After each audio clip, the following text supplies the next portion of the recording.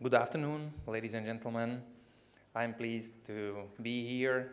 Thank to Instytut Misesa for inviting me, for having me here. It's great to see what they achieved and how many of you interested in Austrian economics came. It's always nice to be here with like-minded people. It always pumps new energy and motivation and inspiration into my veins. So I'm really happy to be here, and I hope you'll have a great time during this conference. I'm from the organization that is younger than Instytut Misesa. We've been around for 13 years, so I feel somewhat young today here. I'm with the INES, which is Institute of Economic and Social Studies, the leading economic and free market think tank in Slovakia. Slovakia is the country which used to be called the European tiger of, on the continent. It is because all these free market reforms that passed some decade ago during the reformist government of Mikuláš Dzurinda. So we were the first country on continent to introduce the flat tax, to introduce the Chilean-like pension scheme, to introduce very flexible labor code, etc., etc. And this put us on the map of foreign investors. So plenty foreign investments came to Slovakia and made us richer and richer. We've been growing by 7 years annually for several consecutive years. So we were one of the fastest, not one of the fastest, but we were the fastest growing economy in Europe for many years. For instance, Slovakia is the biggest car manufacturer in the world, for those who don't know it. Well, actually not Slovakia, but the car manufacturers are producing the biggest number of cars produced per capita in Slovakia. And we have plenty other businesses, especially in electronics, and also some new technologies and stuff. So Slovakia's got a pretty successful track record, but now, not now, but in 2006, everything changed when the leftist government with the Social Democrats and Prime Minister Fico came to power, and they have been around for 3 election terms already with a very short break of 1.5 years. Krakow is a wonderful city. I was here last year with my kids, and I really have a very nice time here. Yesterday, or actually today, in early morning, I arrived by train, and I bought the ticket for bed coach, and when I entered the train, there was just seats, so there were no beds. So it is something that the kind of national service providers produces. So it is a kind of monopoly and the stuff, and you see the results. You see that when you don't have the competition, so you have the worse services, higher prices, and everything. So this is actually the situation we have now all around in every country. So it is a kind of product of intelligent design, well, this is what state looks to me. We want, well, at least I think that people in this room want to change it to this. So this is something that is a kind of result of spontaneous order, the evolution, and this is what I call free market. And yet, we all know what is the first best. And all these big thinkers like Adam Smith, David Hume, John Stuart Mill, Karl Menger, Ben Bauer, Ludwig von Mises, Friedrich August von Hayek, and all the others, so they showed us what is the first best. But we still don't have the first best. And why we don't have it? There are still, how to get from here to there. This is a tough question. And this is what plenty of people around the globe are challenged with this question. It is pretty tough also because those people who are in charge, who are with the power and who are extracting the money from the system, obviously they don't want to give up these privileges. They use the people not as a kind of ultimate goal, but as a kind of resource for rent seeking. And yet, here we are. We can either survive, people can survive everything. During the vast majority of the human history, people were starving. There was no food, lack of nutrition and everything, and yet we have managed to survive. So we can wait and survive somehow, or we can do something, wake up from the sleep and try to change something. And from my perspective, there are a few ways how we can change the things, how we can change the system and the situation, how we can reach the first best that was described by these big thinkers of Austrian School of Economics. First is politics. For many people, especially for Austrian economists, this is no-go, obviously, because otherwise, if they enter politics, they would legitimate the system they are challenging. So also for us, for INES members, this is a kind of no-go.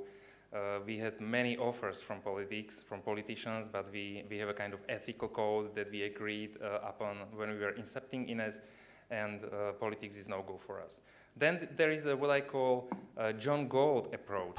Like many of you perhaps read the beautiful book by Ayn Rand, Atlas Shrugged, and you can recall the main character, John Galt, the innovator, disruptor, entrepreneur, businessman who escaped from the system. Like he didn't want to have anything with state, so he somehow escaped from the touch of the state. Many other people did the same with him, and they kind of constructed a parallel world. Actually, this is happening already in many countries. For instance, in Czech Republic, in Slovak Republic, we have these parallel police. I don't know, is there anyone who heard of parallel police in Czech Republic or in Slovakia? Yeah, there's a few of you. These are the communities that started as ethical hackers. Now they are kind of also building their own parallel structures out of sight and out of touch of the state. So they are dealing with each other, they are doing businesses, they are buying things, providing services, and they are using cryptocurrencies only. And their goal is to build a kind of parallel structure that is a kind of reflection to the ineffectiveness of the state, which is really interesting and super exciting.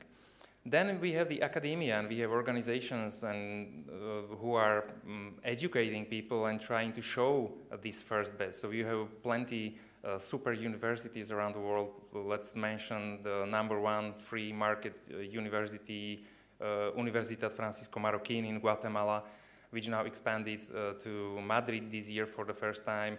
You have George Mason University. You have several institutes in Prague, for instance, who have this beautiful PPE program where all these famous economic professors come to teach each year, and plenty other places. You have also Institute Misesa, who is doing the same thing. And then you have the think tanks. And when we are saying that Ludwig von Mises is the last knight of liberalism, so I say that think tanks are soldiers of liberalism. So this is our Pour Félicité picture, 2 years old or something. There are a few members of my team, and you see that we consider ourselves to be fighting for this first best option for free society, for less state intervention and the stuff.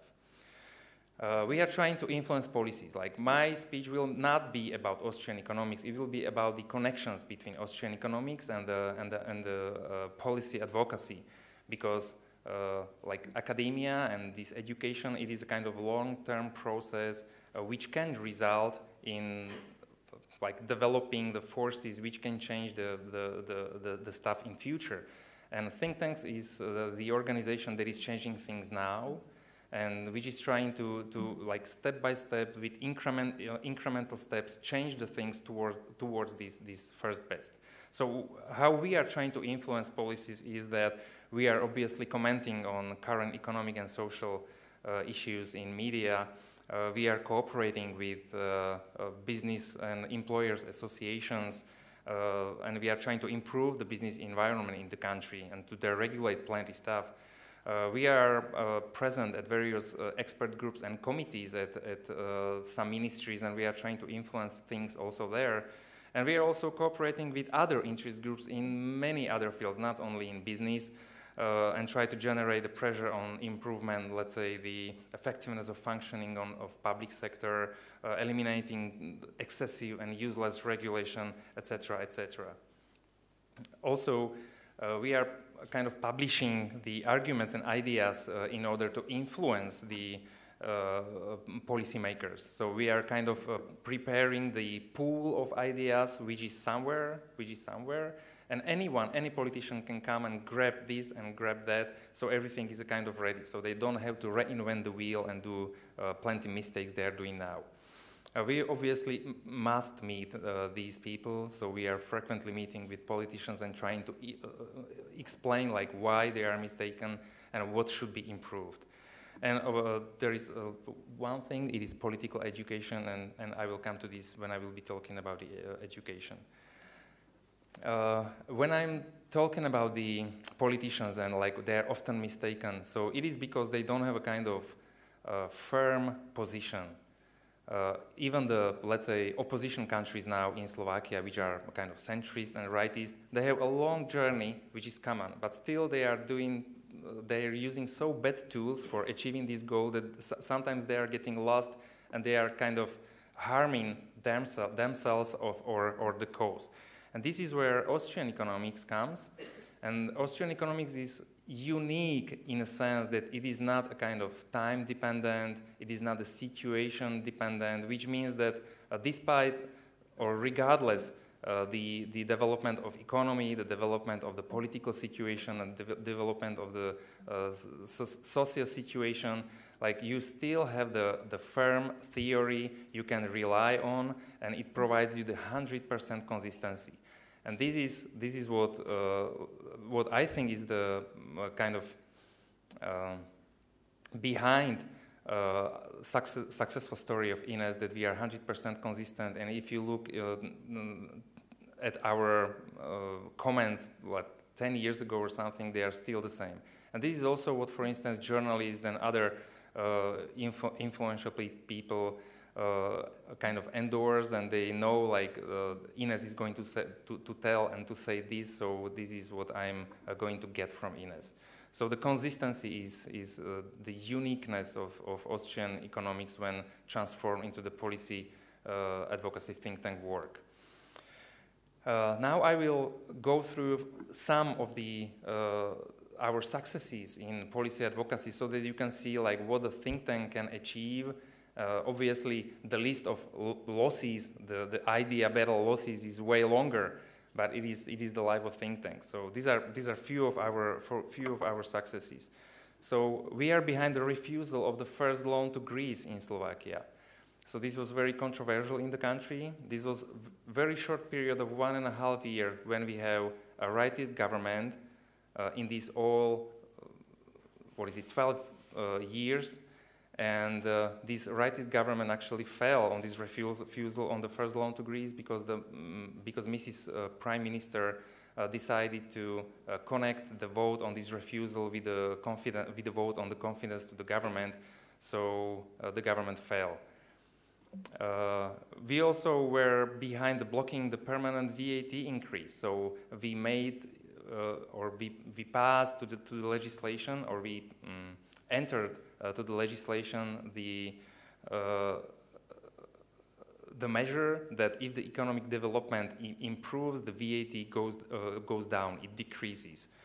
We were also able to make like substantial changes in the labor code to make it more flexible and to enable hiring and firing. Now the Ministry of Economy is submitting so-called reform packages, like business reform packages, and Ines is responsible for, let's say, 50% of these reform business packages for the content, for the measures. In last elections, for instance, like 6 of 8 elected parliamentary parties included our measures into their election programs before elections, and 3 of 4 government parties adopted these numbers of points from our reform program. And even 4 measures are present in government manifesto, despite the fact that the ruling Social Democrats literally hate us. When the Prime Minister was in Czech TV some 4 or 5 years ago, and there are these New Year's speeches on TV, and the moderator challenged him with some Ines comments, so he instantly got red, And he was saying like, these are these anti-government politicians who would like to cut my throat instantly and the stuff. So you cannot imagine the better advertisement, of course. Then, for instance, the reduction of construction savings state subsidies, or the abolishing, like there was a proposal, the Minister of Finance proposed a few months ago that the life insurance should be taxed by 8% tax rate. So we did a big campaign and comments and discussions and the stuff, and this was reversed. Also, we were able to adapt, or we were able to push the adaptation of the adoption of our proposals in new strategy for hiring foreign workers. Cancellation of the tax licenses, like for 1 year, we had a tax on loss in Slovakia. Like every business had to pay like tax per business, like not tax per capita, but tax per business of certain amount, regardless if they were making profits or losses. So we pushed for cancellation of this nonsense tax. For instance, if you were employer, you were responsible according to Slovak law for illegal workers of someone whom you subcontracted. So we are also able to get this nonsense legislation out. There are other things like introduction of €1 simple joint stock company. This was introduced into Slovak legal system. Also, we were able to get off the health insurance contribution on dividends. And also we were pushing for this decrease of the corporate income tax, and we were successful, and now the CAT, the corporate tax, is 21%. Also the pensions, like pensions are target of plenty populist politicians around Europe, and you saw what happened in Hungary, you saw what happened in Poland, for instance, and also our government was trying to do something, but we were able to broaden and to actually to save the private savings in the second pillar, and to enable pensioners to withdraw their fundings and their savings from this funded scheme without any limit. And also last year, the court in Slovakia shut down Uber, for instance. So we were able to pass things in the new legislation. Well, actually now it is in the parliament in the first reading, but it is very, very probable that it will pass the parliament. Then the sharing economy platforms will have it easier operating in Slovakia, and Uber will start again.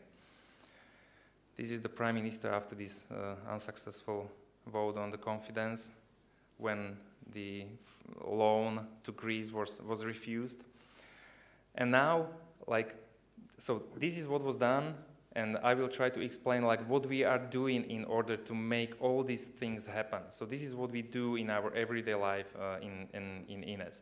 So obviously the core stuff is analysis. So we are doing deep analysis, this deep sector analysis, and trying to understand how the things work. And then, upon this understanding, we are writing the policy papers and the advocacy papers. We are writing plenty. We are writing 10 advocacy and policy papers per year. We also write reform proposals. We wrote several reform proposals. This is the recent one, which is called Top 20. It can be reached at www.top20.sk, and there are 70 measures how to improve the business environment in Slovakia. So if you are interested, you can see if something can be adapted in Poland as well, or you can write me if there is something that happened in Poland that is worth considering for Slovakia. Obviously, we are organizing plenty conferences, because the conference is super opportunity to speak each other, to network, to learn from each other. So we are inviting famous reformers in order to inspire our politicians. We are also speaking at other conferences, so you can see the pictures from Mont Pelerin Society conference and other conferences. And sometimes we are even able to challenge the Prime Minister speaking at the conference, which is not easy, of course, because he's a difficult person. but still there are opportunities where we can challenge the Prime Minister. Then education, like education is super important, as all of us know. We not only have these lectures at the universities, we are also organizing the seminar on Austrian economics. This year we organized the 8th one, so it was the 8th year, and it is a kind of 4 days super intensive event where we have like 8 to 10 experts speaking on all aspects of Austrian economics, so philosophy, moral, ethics, everything. And we have, so for instance, we had Mike Munger, this lying person is Ed Stringham from American Institute for Economic Research. He's very unconventional speaker, as you can see, lying during the speeches. We had Guido Hilsmann. I don't know, I haven't seen him, but he's perhaps coming later. So plenty superstars speaking and teaching our elite university students. We also organize plenty ad hoc public lectures in Bratislava. So when there is an interesting speaker, so we always do something for them, for many people. We organize so-called ekonomické reči. Do you understand what reči means? It's like rozpravy ekonomičné, debaty ekonomičné, řeči ekonomičné. So this is very informal, like every month, like 100 people come to the bar in the evening and there are 1, 2 speakers and they first present the issue and then all the audience is discussing with the presenters this specific economic issue. We have so-called Ines Readers Club, so on very irregular basis, but we are trying to make it regular. We are discussing interesting books. So we invite people who are willing to read the book. So this is the condition. Otherwise, you are not able. You're not allowed to come. And then you can discuss this book with interesting people. Actually, are coming to this Ines Readers Club. So we have people who were making the revolution in '89. We have people who are studying mathematics, physics, ethics. We have biologists there, and we are discussing interesting books. Next books will be, for instance, the Bitcoin standard. So this is our October discussion. Then we have very poor education in high schools, very poor education of economics in high schools. Actually, there is no education on economics in high schools. So we started with this economic Olympics last year. Like you have plenty contests on chemistry, biology, mathematics, and many others, and there is like 60 years old history of these contests, but there is none on economics. So we started on private competition. In the first year, like more than 4,000 students participated in these economic Olympics from high schools from all over Slovakia, and more than 150 schools entered. So these are a few pictures from the national finals, because it's like 3-round contest. So this is also the way how we can kind of improve the economic education amongst the youngsters. Then this is our flagship educational project that was already replicated in other countries, including Poland, thanks to a wonderful organization, Forum Obyvateľského rozvoju. Thank you, Marek, for your efforts. This is the website which is explaining to laymen, to people who don't have a clue about the public finance, what the public finance is. What is it, taxation, how much the services that people are thinking are for free, what are the real costs of these services. Everything is calculated there per capita, per working person, so you can easily see how much the government collects and how much the government spends. This is the bill for government services or receipt for government services that each year we create this, we print it, and we insert it into the biggest Slovak print newspapers before the tax declaration. And it really makes people angry to see how much they pay for services they believe are for free. So they can see how much they pay for education, how much they pay for healthcare, which are free in our country, how much they pay for police, how much they pay for firemen, and pensions, and everything. And this is always a big media stuff, and as I said, it was also replicated. So in the middle you can see the Polish one, and this is Bulgarian, and now you can have also Ukrainian, Belarusian, Austrian, I believe, is ready.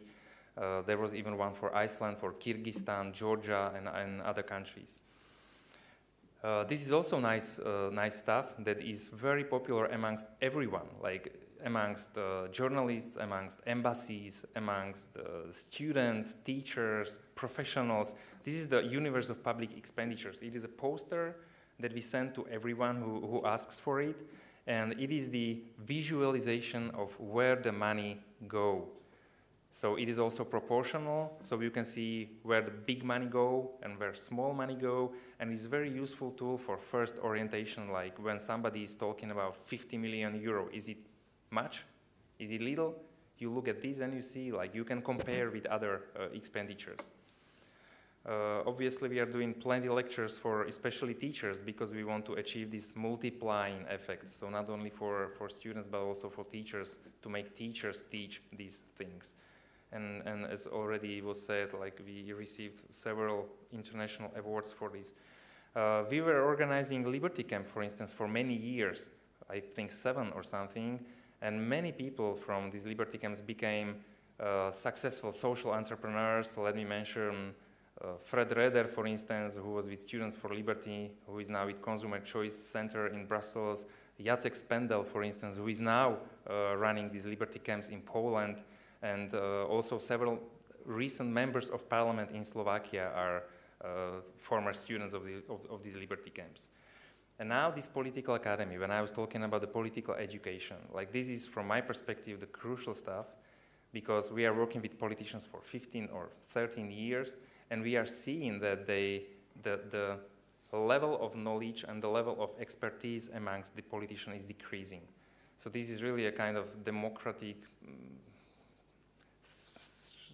like decrease or something, and we decided to challenge this. So we created a professional educational program for professionals, so not for students or not for graduates, but for people who are professionals in what they do. So it could be either community leaders, it could be mayors of smaller or bigger cities, it could be businessmen or entrepreneurs who's got a considerable track record, and they have the drive and ambitions to enter politics. So we created this professional program for them, which is really also very expensive. It's the same cost as the annual budget of my organization, but we have the best speakers you can imagine on these things. So the goal is to equip those participants with knowledge they need for accountable governance and for our accountable politic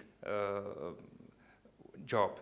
So, for instance, we have several prime ministers speaking there. We have the governor of National Bank. We have the director or president of the Council for Fiscal Responsibility, and we have plenty experts on everything, including us teaching the Austrian economics. Then the publications, this is what also Institute Misesa is doing. So we also write our own books and also do translations. I would maybe pick this green book, which is called The Bad Money. Right now the English translation is being prepared, and this became a kind of Bible in Slovakia. It received the status of Bible. I don't know how it happened, but in such a small country of 5 million people, 5.4 million people, we were able to sell more than 7,000 copies of this book. It's like 700 pages thick. It's really thick and complex book explaining everything, and still like 7,000 copies were sold. Like, everyone wants to have it on a shelf, so perhaps they will also read it, as Mikolaj mentioned.